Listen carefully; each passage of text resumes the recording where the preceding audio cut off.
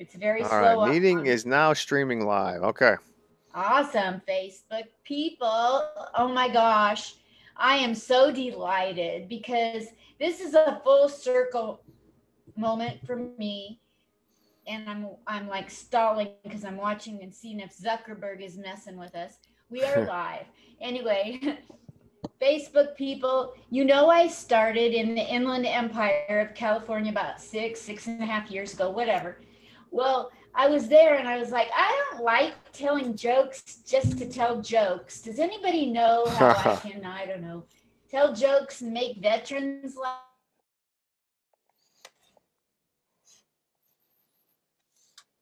To Will Morton because he does laughs.org. And I went and I wound up at a nursing home doing comedy for veterans, non-veterans. And guess who was there, you guys? Mike Repik, Dr. Mike. Yes, yes. Dr. Mike, Fantastic. oh my gosh. He's That's like here. that's a great Yeah, place. That's a great place to he's start. here today. I met him and I huh? That's a great place to start. That's a great What? place to start. You can talk. All right. Can you hear The me? internet. I think I'll talk. What? No, go ahead. Go ahead. Yeah, I'm just a little slow. My technology isn't as fast as yours. Yeah. Oh my gosh. This is the craziest time in our life. And then we have technology too. It's like crazy. Yeah, nice to see you, Linda. You're looking good. You're looking good. Thank you. You know, Mike Repik supplied me with an intro. He's on the internet and I found he's a writer and an actor and a comedian and he's a veteran of the military. He's a U.S. Marine Corps. And Yes. don't you for a minute call him a baby killer because I was in the army and it wasn't until way after the army that I had my abortion. So I don't want to hear it. Colin, don't trigger me, you guys. I'm a veteran with PTSD. Leave the military alone. Oh, Right? yes, yes, yes, ma'am. So here's a little of his intro. It says, he was born and raised in the he's so good at writing. Born and raised in the cool regions of northern Pennsylvania. After high school, Mike Repik pursued a lifelong passion for short haircuts, harsh discipline, and traveled exotic lands by joining the Marine Corps and winding up in the Persian Gulf. Yes, After yes. discovering that people who gave shots had more, this is the best written intro, you guys. Go on the bash.com and look up Dr. Mike's intro. It's so cool. I'm not going to take up all our time while we're having internet issues between us. Dr. Mike Repik, welcome to Comic Spot. Oh, thank you, thank you. It's great. It's great to be here. It's nice to see you. Nice to be with you. Thanks for inviting me. It's just nice to see you. I'll freeze too. Uh, my freezing.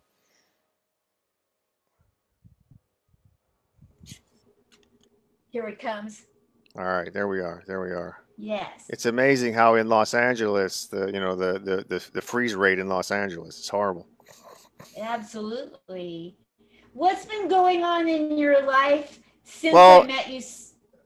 yeah, it's interesting. So I was still grinding. I mean, we're doing comedy. That was I did a couple more shows with Will. Great group of people. Yourself included. Doing other comedy shows, Los Angeles, moving around a little bit. Um, did did a few trips to Arizona, and it was. I also go up to Bakersfield. In Bakersfield, quite a lot of time in Bakersfield. So everything was fine. It was actually picking up pretty good until the apocalypse hit. Once the apocalypse hit, like everyone else in the comedy world, things kind of slowed down. However, what I chose to do, not every day, but at least 2 or 3 times a week, I'll go out. I go out to my yard and make a video and practice, basically like practice comedy, practice some of the stuff I already have, mess around with some new ideas, You know, silly, getting a little more silly, getting a little more um, physical, I guess, without being like not the Three Stooges level. So I kind of kept busy doing that. Um, still kind of working, seeing patients. Now we can't see patients like we used to, but online, talk to some people online, and writing a little bit. And I'm also working on a new component to the comedy, and it's for right now. The working title will be hassle free health advice. So along with comedy, I want to offer some hassle free health advice. It's kind of geared towards people who maybe aren't going to join a gym or gonna be a CrossFitter, and also aren't going to be making huge changes. So I want to take it from that angle, and it's all serious, very serious right now, and then I'll eventually combine that with some humor if it's there. So that's what we're working on. What else? I did get to go on a few trips with comedy. There's a wine vineyard comedy tour. I don't know if you've heard of this. A gentleman out of New York runs a lot of wine locations across. I'm sure up in Oregon there's some. And I got the privilege to work with a good friend of mine, Jonathan Gregory. He's out in Phoenix. He took me along to two show in Colorado. So it was an outdoor show. You can only have so many people, but it was still fun. So we got to do some live comedy in a vineyard outdoors. Ay, ay, ay, ay, ay, ay.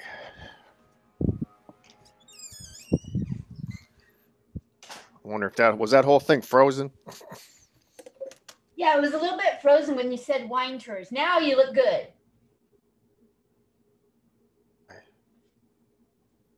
Now it looks Did that good. go through? Okay, everything I went heard through. I heard the wine tour part. Yeah, we got to do a little bit of live, but not it's limited. They're only allowed to have so many people, and they spread them out. But it was fun, and they were happy. It was. I mean, I can't predict. Everyone's trying to predict what's going to come about with comedy once we're back to normal. But it did seem like the people, they were just happy to be there. They were really happy to have a live show. It was in kind of a well spread out area in a small town in Colorado, so it was fun. It was just fun to get back out there, it's fun. Like I'm sure you had the same experience. Like you were working on a day to day basis. You do one show now, then you want to go back out tomorrow and do it again, but you just can't do it like that anymore. No. Yeah. Have you partaken in a lot of Zoom shows or not really? A few. Yeah, I did a few. I didn't get too. I wouldn't say I like them or dislike them. I just didn't didn't get into them as much. That was just my choice. I did one. I did one. It was with a friend of mine. It was a one of those. Have you ever done those set list, like a set list? So you would go on there. I'd say, okay, Linda, you're next. Here's 5 words. A car, bargain, legato, and Halloween, and then you got to run with those words. So that was kind of fun. That is fun. That's a great exercise too. Yeah, and I think it was popular, and then I supported it a lot, watched a lot of shows, and then I started getting more involved with making videos, making silly videos, kind of like my own work. I'll tape myself. You know how that goes. You cringe, and you're like, oh. But I have gotten used to. I tolerate watching myself on videos in order to improve and to just discover new ideas. It can be painful. It's not something I share with It's not like, hey, look at this great video. It's just me in the backyard, ways and coming up with new ideas and timing. But that's what I chose to do to kind of get through, to keep kind of keeping comedy shape. Yeah. Yeah. How about you? Have you done any chance to do any type of live shows? I'm sure you're on the internet doing shows, or what's going on with you? I got invited on 4 live shows here in Vegas Oh during the wow. pandemic. And all of them, I was promised everybody was going to wear masks, Mm-hmm. and none of them were. Oh, okay. So I'm done. Stick a fork in me. I'm done for now until I feel that it's safe for me to be inside a closed place with other people, and God knows what they've been doing. Right. I got you. I'm out. And so I've been doing a lot on Zoom with mics and shows. And Mm-hmm. because of interviewing people, I've been invited on podcasts and shows. It's like crazy. Oh, Who would nice. have, like, What was so what was some of the what was the funniest moment? I'm sure you have a lot of them. Like, what was some of the funniest moments you've had on this internet journey you're on now? What sticks out? Tell me a funny story. oh my gosh. Okay, so see the guy behind me, Sinbad, on the Yeah. poster? Mm-hmm. So everybody says, how did you get an interview with Sinbad?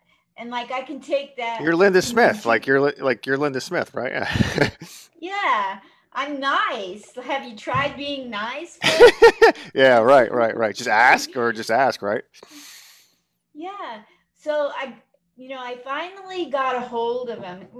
Him and I had talked on Twitter when Twitter first came out. I'd send him a joke and he'd tell me it was horrible, and we would banter. All the celebs would talk to nobodies back then.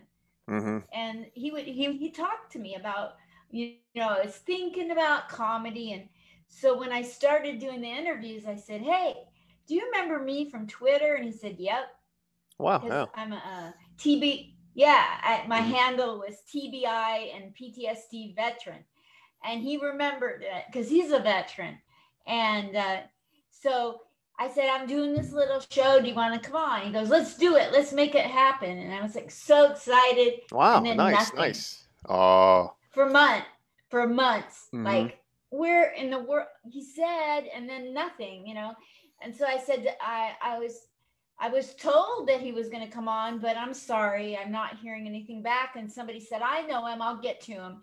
And so I got Get this them rolling. Mm-hmm. message that, so Sinbad said, contact my executive secretary. Here's her email. So I get a hold of her. I said, I don't care if I only get 2 minutes with him, right? Mm-hmm. Who cares, right? And he promised 2 minutes, and he got on there and talked for 41 minutes and 54 seconds. Oh, nice. Yeah. Once you get in there, once you get him in there, yeah. You got the charm. You got you're interesting. You're doing a great thing. You get someone on there, get him exposed. Well, he doesn't. Sinbad. He doesn't need. I guess he's not like considered. Exactly. Yeah, he's established. He's well established. No, it's nice. That's nice. So what else? What else have you been up to? Everybody goes, that was What I missed you. Go ahead. So what else is what's on your plans? You're in Las Vegas now? Yeah. And you were in Oregon. I was born and raised in Portland. My daughter and I lived in SoCal, and then she and I went our separate ways, and I now live in Vegas. I've lived in New York 3 times. I hate living in Portland. I only live there because I know where everything is and it's easy, not because that's where I fit there growing up, but my city has been turned upside down. On its head. Yeah. So like, I don't fit there anymore. So I'm kind of a New York serious comedy writer, and Vegas is good because the people here, all the comics love me, and so that's been getting to know these comics, and I'm an exercise nut, so I like walking, going to the gym, and I was gonna say, that's interesting. So part of what I'm a huge fan of now, from a personal experience, it's funny you say that, is I was working out, but I had back pain, like typical kind of annoying back pain. And long story short, the trick for me was to get my glute muscle stronger. So get the butt muscle stronger. And it's funny you bring that up about walking. So like one of the things I always promote as a physician is something so simple. Well, I mean, you got to do the work, but if anything, like get your butt muscle stronger. It sounds like Yes. you're already there. Like that is huge. We kind of know that, but sometimes you need to be reminded that um doing some um makes a big difference as we mature, like you uh scientifically wise, like your motion, your ability to do side to side any type of non-linear motion. And I mean, getting up, getting down, those little things you take for granted, it's all in the butt. I mean, no pun intended. It's all in the butt, like getting that, keeping the legs moving and simple stuff like that. So it's nice you brought that up because that's kind of what I like to talk about. Just simple, keep it. If someone's already in a gym trying to be an Olympic athlete, they don't really need, they're already there. For the rest of us normal people that aren't, super working out, eating kale, these little things add up. It could be something you could do that's so simple, can make your life a better Absolutely. place in a few years. So Yeah. kudos to you. So In kudos to 2000, you. yeah, bring down the percentage body fat. That's been my goal for the last 10 years. Mm-hmm. Mm-hmm. Well, yeah, you look like you're not struggling there though. You look like you're doing all right. Thank you. Oh, but the pandemic is playing havoc with body fat for people. Yeah, yeah, it's tough. It's tough. Those people that are, exercise fanatics, they'll find a way. They get out there and do stuff anyway. But the people that are in between, yeah, it's tough because some people love going to the gym, love going to gyms. That was their way out to get exercising. And some people just don't like to go out and for safety reasons. So yeah, it is tough. It is tough. It is. So, what's your favorite thing to do when you're not being Dr. Mike and not being a comedian? So right now I am.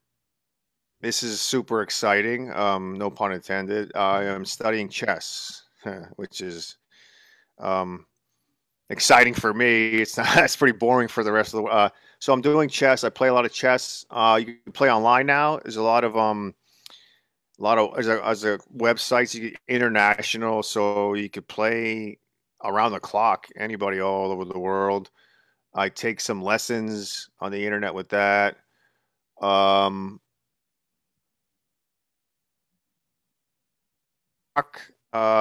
and then I study languages, studying Spanish.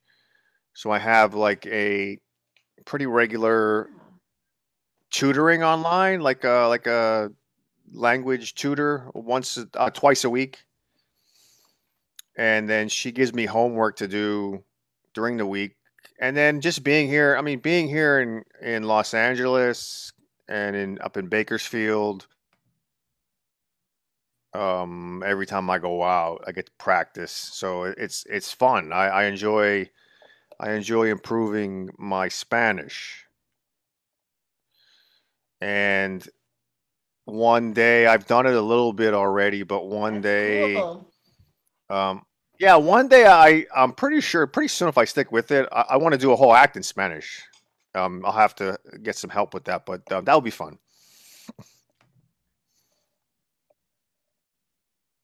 This is where you're going to use your Spanish eventually, Yeah, I'm not sure. Not other sure. than LA. Who knows?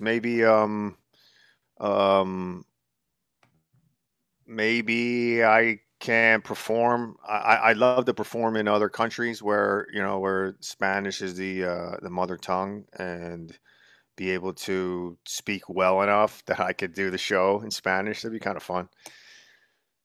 Not there yet, not there right now, but that's You know, that's a Mike, work in progress. I yeah, I want to know if you plan on, have you done Armed Forces entertainment for the troops No, no, for I've a never. veteran? Yeah,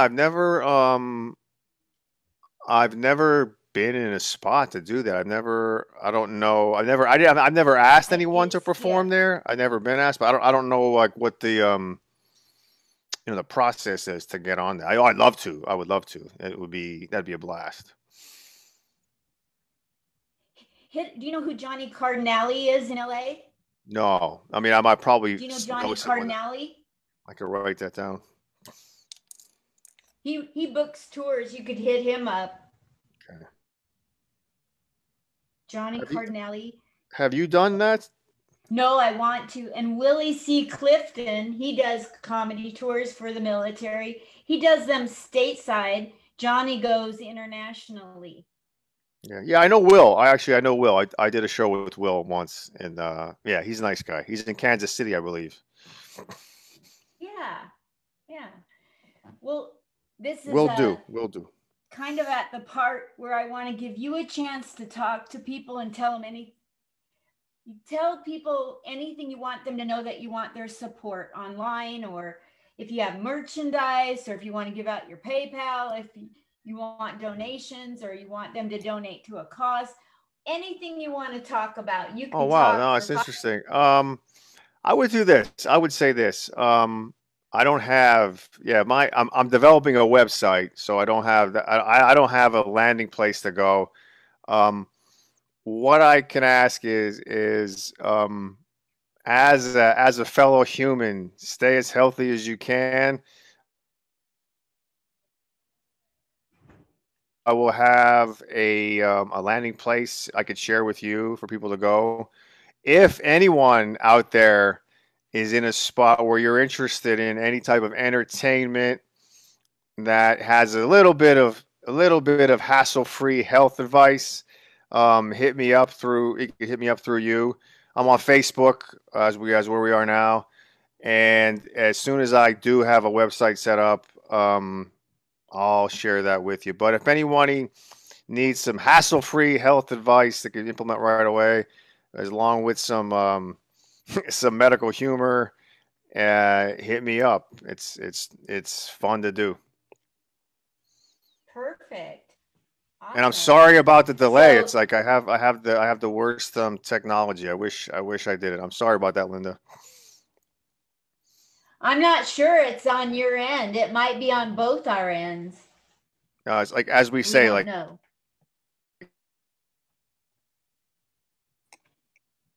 What'd you say? that it's me. It's as we always say, it's me. It's not you. Yes. Are we breaking up now? I know the No, actually, internet's no. We're pretty breaking. good. We're pretty good right now. Thank No, you so much. no, thank you. And if I'm ever in Vegas, I'll hit you up ahead of time. No, thank you so much, Linda, and stay Yes. healthy. Yes, and come back on and promote anything you want. I know I will. you're I will. I a will. writer and an actor and a comedian and a doctor. Anything, Anytime anything. you want to come back and promote, let me know. All right, Linda. Thank you so Thank you. much. Yes, anything. Come back on and promote anytime. Will do. Will do. Stay healthy, my friend. Thank you. Bye, Mike Repik. Thank you. I'll put some words on here about how much I adore you, and I'll make sure people watch it Oh, so thanks, you can Linda. see this post with. See You you are later.